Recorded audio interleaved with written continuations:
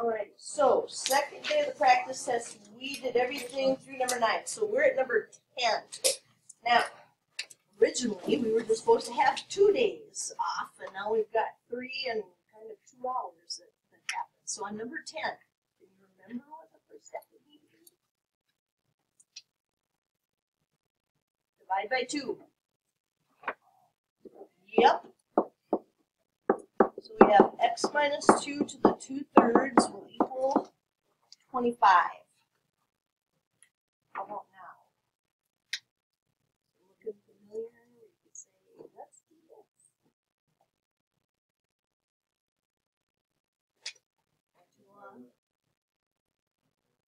Make it a root? We can.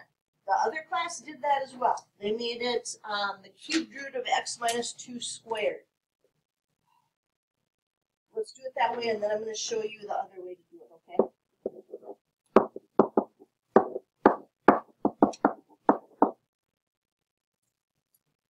Now our whole problem is we have to get rid of that little square up there. How do you get rid of squaring something? Which feels really weird because we're taking the square root of a cube root, but it's okay because they're just going to cancel each other out over here. So we'll get the cube root of x minus 2 equals. But now here's what's important. Whenever you physically write down the square root symbol, what do you have to do with that number? It does have to be plus or minus. Oops, I'm going to the next step already. I'll go ahead and put the 5 down. You guys know what the square root of 25 is. So then we'd have to do cube root of x minus 2 equals negative 5, and cube root of x minus 2 equals positive 5. Before we do that, I want to show you the other way to solve this. So let's go back up to this step right here. The other way to solve this is to raise it to the reciprocal power and put absolute value bars down because the number that we have in the bottom is an even number. And then you realize, okay, square root of 25 is 5, 5 to the 3rd, that's 125. So x minus 2 could equal negative 125, and x minus 2 could equal positive 125. That's the way the book taught us to do it. But we talked about all the way through. If you can understand it by doing roots, then you do the roots. All right, so let's go back to where you guys were in the green. How do you get rid of cube rooting? Cube it. So we'll get x minus 2 equals negative 5 times negative 5 times negative 5, which is negative 125. And cubing over here, x minus 2 equals 125. One step to solving both of those. What's the one step? Adding 2. So x equals negative 123, and x equals 127. That's exactly what we would have gotten with the other method too. So either way. Now, it says up at the top, and we can't forget this, check for extraneous solutions. So, we've got 2 times negative 123 minus 2 to the 2/3 equals 50. So let's talk through this one. What's negative 123 minus 2? Too hard. Negative 123 minus 2. Negative 125. What's the cubed root of negative 125?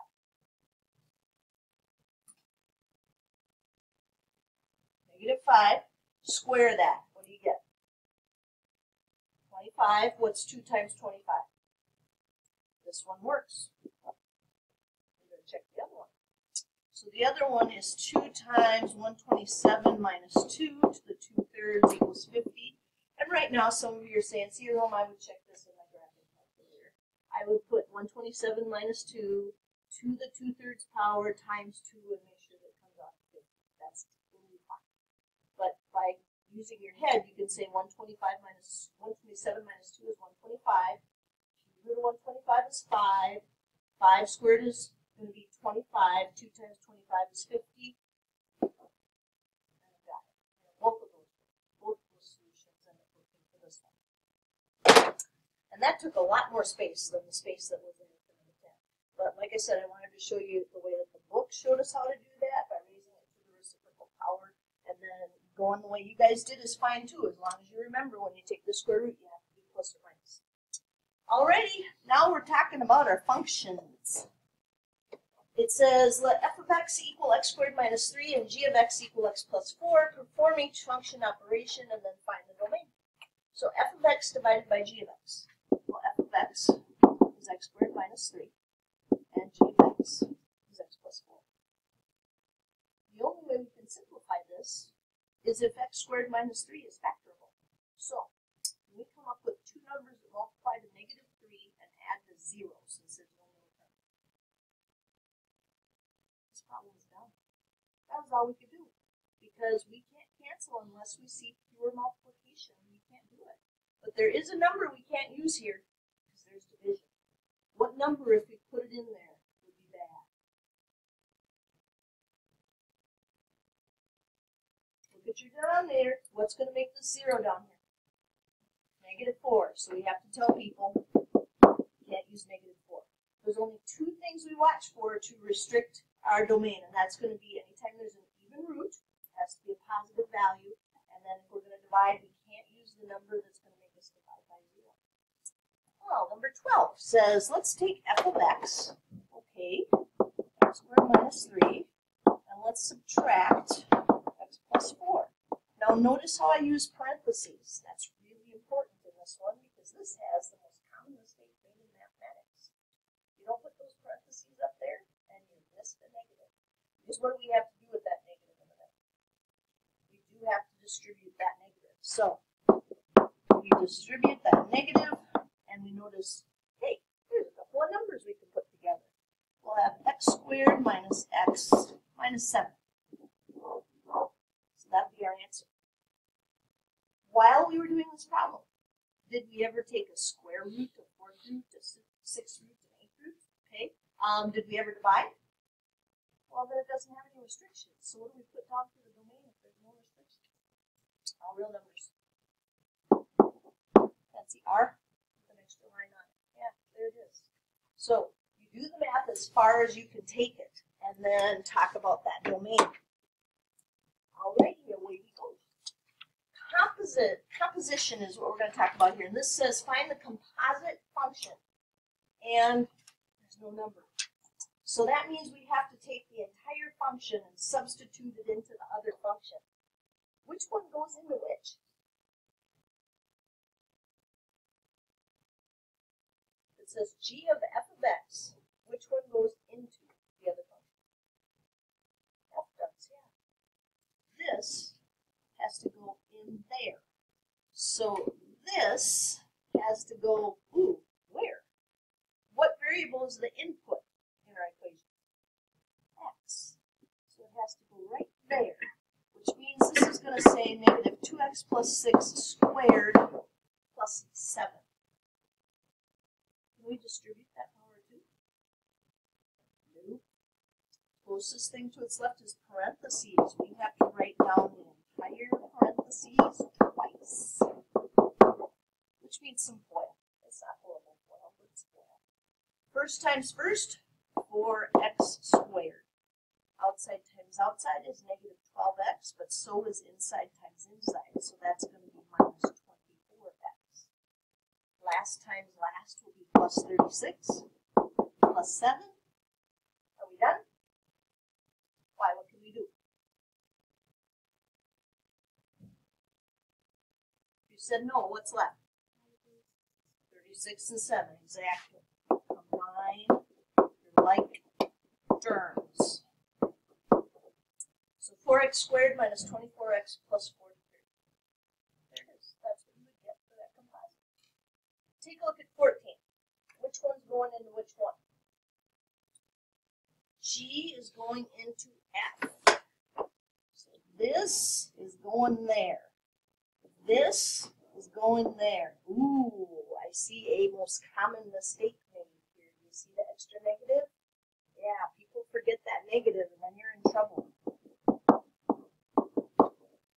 Because we have to subtract everything in there. That means we have to distribute. Is that one done? What's left?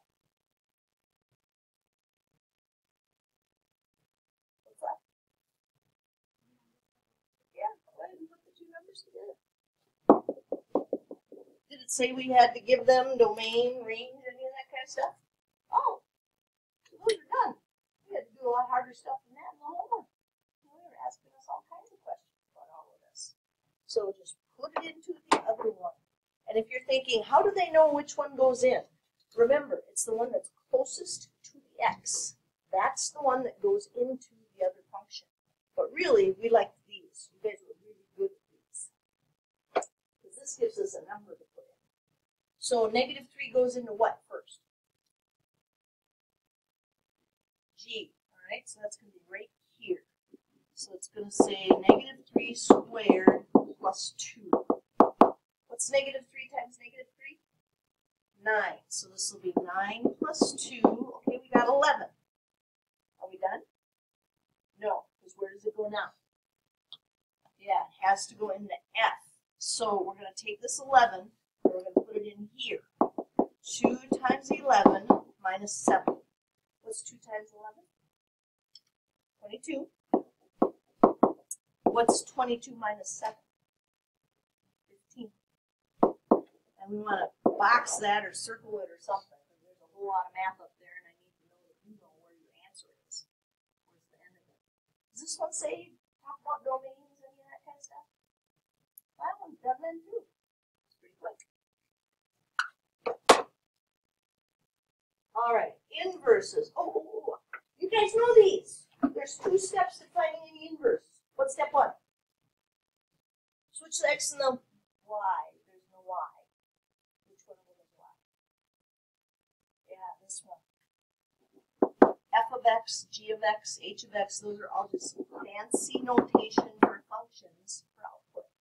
So we've got to switch the x and the y. And what's step 2?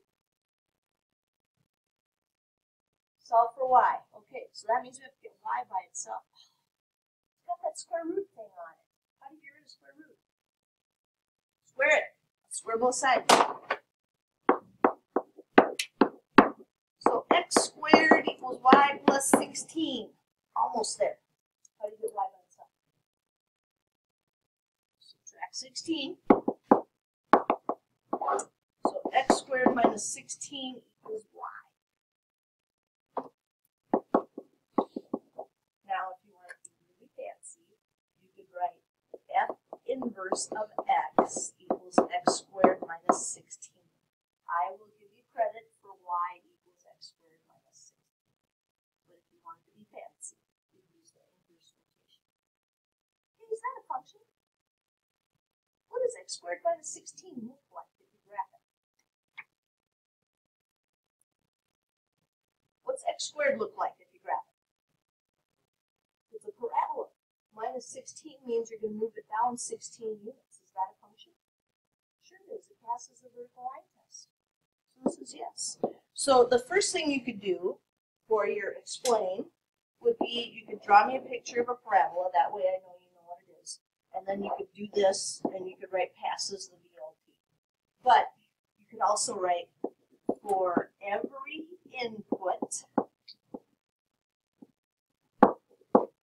there is exactly, finish that for me. For every input, there's exactly one output. Yeah. So when it says explain, you could use that for any of them. Say explain why or why not it's an inverse. For every input, there's exactly one output. We don't have a plus or minus, so one output. Alrighty, this little bugger. What's step 1?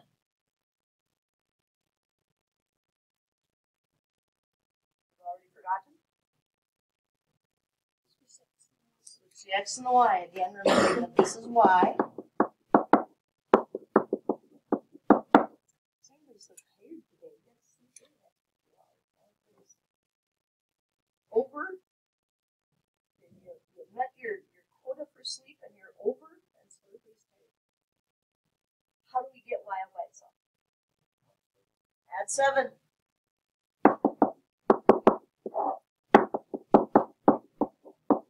Almost by itself. What else? Square root. Oh, what do you have to do when you physically make a the square root symbol. Plus or minus.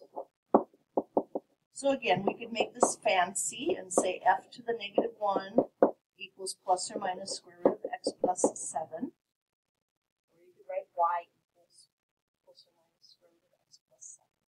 Is that going to be a function? No? Why not? How many outputs does it have? 2. Yeah. No. Every input has 2 outputs.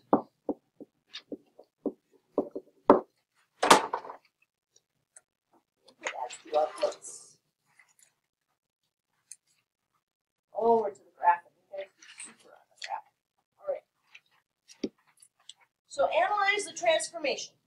Graph the parent function and transform function. Find the domain and range of the transformed function. So let me ask you this. We have to have a parent to graph in the table. What are the 2 things we never take along to do the parent function?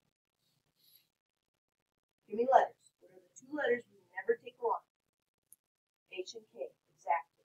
So these are going to stay where they're at. Everything else becomes our parent function. In this case, there's no number in front, but there's a negative there. So that's like a negative 1. You have to do that. Give me some nice numbers for square roots. A couple more nice ones. Now we're not going to graph the 16, but if there's a space on a test, you fill it. That's just what you do. Alrighty, so let's put a 0 in there. There can't have a negative 0. It's just going to be 0. Put a 1 in. What do you get? Negative 1. Put a 4 in. What do you get? Put a 9 in. What do you get? Put a 16 in. What do you get? Dashed or solid? Is this going to be our final graph? Nope. We still have to move it H and K. So this is dashed, dotted, whatever you want to call it. 0, 0, 1, negative 1, 4, negative 2, 9, negative 3. And like I said, we're not going to try and graph 16, negative 4. We have enough nice things as it is. So there are all of our nice things. And now we have to figure out how to move them so we can make it solid. And remember, there's all kinds of color things in your bag. So if you can do that on the test too if you want to. Use different colors. Where are we moving this one?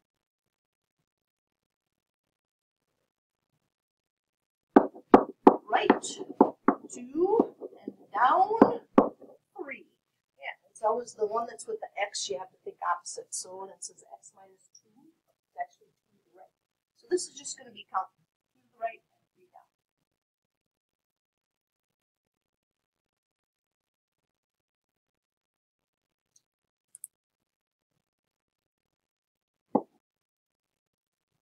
Which brings us to domain and range, which is much harder if you don't do this one new step. I want you to label the ordered pair for this new starting point.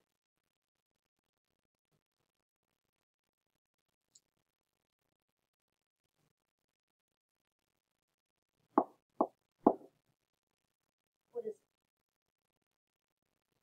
2, negative 3. Good. Because this is where your x's are starting. And this is where your y's are starting. And all you have to do is this. X's are about right and left. If your graph is going to the right forever, then it's greater than or equal to. If your graph is going to the left forever, then it's less than or equal to. So which one is this one then? Greater than or equal to. We're going to the right forever with our green graph. Range either goes up or down. Up is greater than or equal to, and down is less than or equal to. So which one should we use for this one? Less than or equal to. It's going down.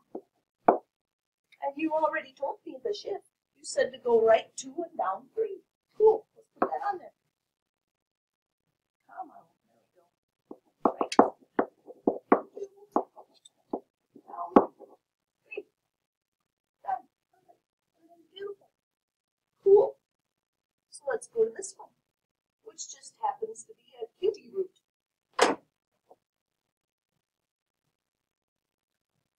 What don't we take along again when we're doing our table? H and K. Everything else goes. Oh, well, there isn't much else here. It's y equals the cubed root of x. Because we don't take the 1 and we don't take the 3. Okay, good numbers for cube root.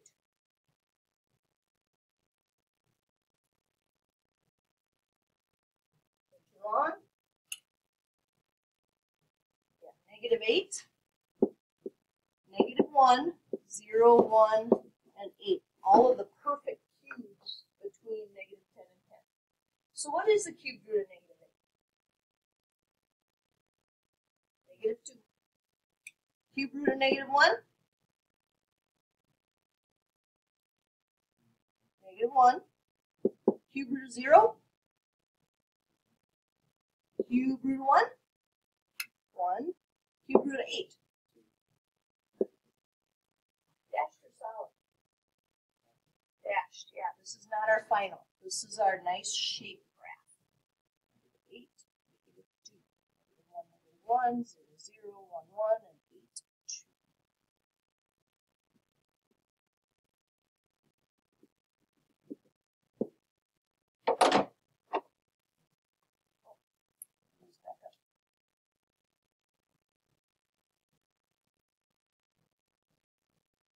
Where are we going to translate this to? Right 1 and up 3. 1, up 3.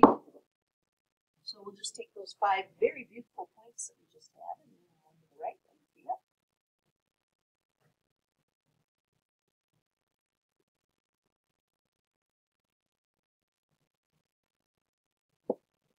That one is solid.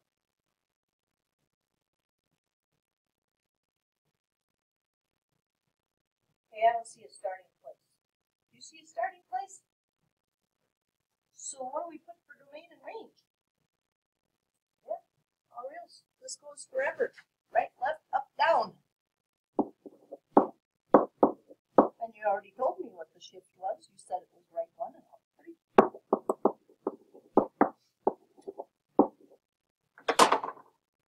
There it is. Again, if there's a blank space, fill it in. I know we didn't go as far as 16 when we were doing these in class, but it never hurts to have something to aim at. Alrighty, number 20. Something's wrong with that. Something's got to go. What's the something? The square root of 16, yeah, because remember we want y equals a square roots of x minus h plus k. We don't want anything in front of that x underneath that radical. We're going to graph it the easy way. So that would mean we have to factor it out. So you can either think of it as dividing, or you can think of it as, well, if I took square root of 16 times something, I have to get the square root of 16x. Oh, it must be x, because 16 times x would be 16x. Square root of 16 times something has to give me that square root of -32. So what's the something? It has to be -2. Now, why would we do that? Because that looks really ugly. You see something nice there? What's nice? That's 4.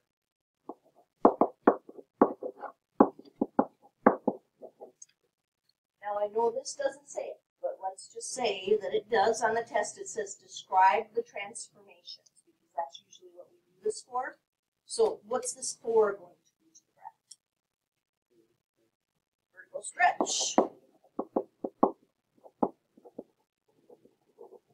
Factor of 4. How about that x minus 2? What's that going to be? Translate. Right. 2. And how about the 8? Up 8.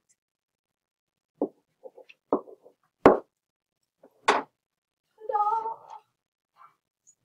Now, I want you to peek back at 1 through 9 and see if the 3 days off was a little bit too much and you're looking at it now and thinking, oops, I better ask about that.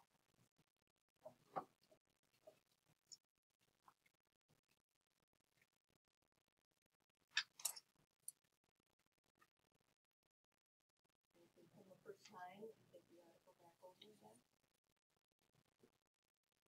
Remember, I said if anybody messes up, it's on 1 and 4. When you look at 1 and 4, everything makes sense again.